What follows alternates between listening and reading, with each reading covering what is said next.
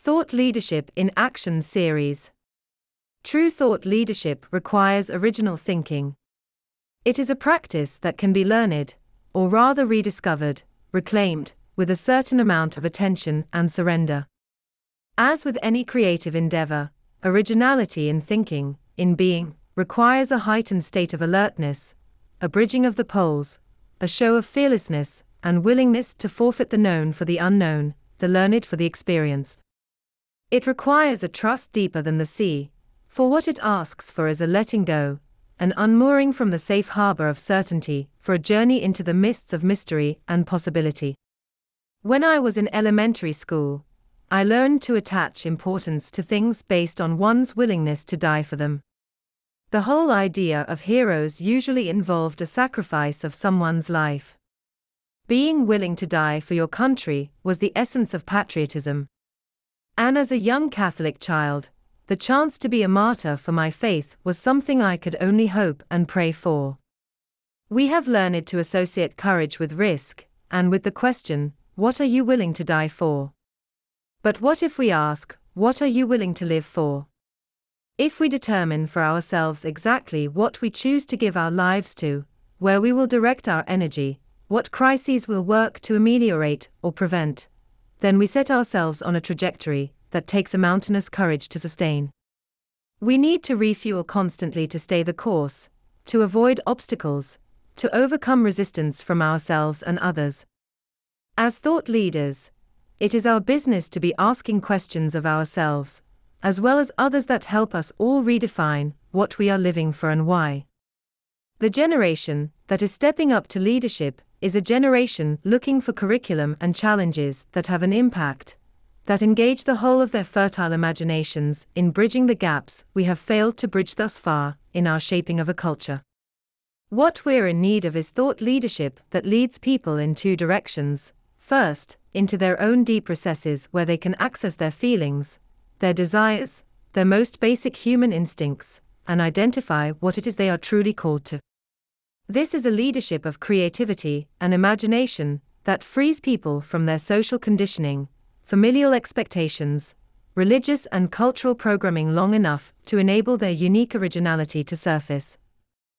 It is a process of self-definition, a washing away of all that is not authentic, a clarifying of one's essence. The questions are personal. What activities bring you joy and peace?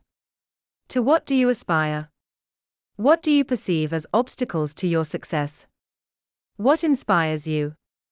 If you could imagine yourself capable of fixing one broken thing, or creating one thing that doesn't yet exist, what would it be? When you were a child, what did you want to be when you grew up? What did you imagine that profession would give you? What would have to happen for you to have that now? The next step is to move toward fulfillment. Any deep inquiry into the self will lead to a heightened sense of our interconnectedness and interdependence on each other. Who we are, in essence, is revealed to us through our interactions. What we value is revealed to us through our relationships with others. What gifts we have, what talents and abilities we possess, only become real when they are enacted in community. The very meaning of our lives only becomes apparent to us in our service to others. Given this, our next questions are directed outwardly. They pertain to the ways we manifest the gifts we discovered in our self-inquiry. They are questions that help us determine what to make of our talents. As an individual, how can I do what I love while being of use to others? As an organizational leader, how can I create a forum that calls forth the ingenuity of individuals and assists them in applying that toward communal solutions?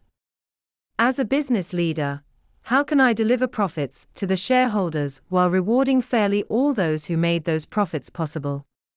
As an educator, how can I make learning relevant and engage the students in real-life problem solving? In a radio interview the other day, the host asked me, "How do you help people know what they want?" I once thought that was a silly question, but have since realized that most of us need help clarifying our deepest desires. Since our education was more a matter of what to think than how to think, many of us never learned the process of inner inquiry. By default, we end up being perfect consumers, going into debt for what advertisers tell us we need and want, when what we'd really like is to work less and have a little cabin on a mountain lake, which would be absolutely doable if we weren't paying for all those other things we really didn't want. So a crucial part of original thinking is the clear-cutting of all thoughts that are not our own, and the answering of our own deep questions. If you aspire to lead, then you will need to do this for yourself first, then find ways to help others engage in the same process. The more self-awareness each individual has, the greater the potential of the group to succeed. When everyone comes to the table from a place of total freedom, with an unadulterated willingness to serve, with full access to their feelings and inner resources, and an awareness of the group's mission and power to fulfill it, then that circle of individuals will be capable of achieving whatever they can imagine.